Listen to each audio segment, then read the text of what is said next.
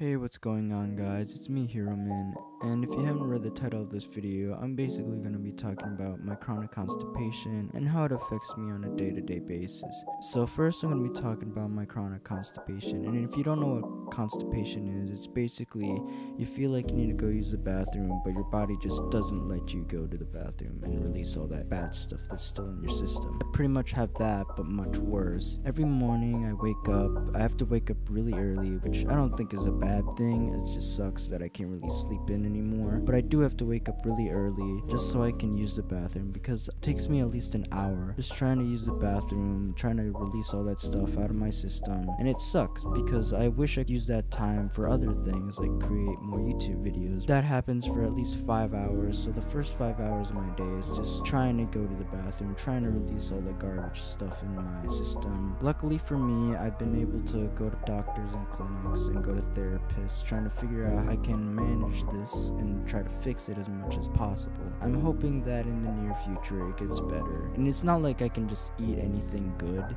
It's not really about what I eat. It kind of is, but at the same time it really isn't.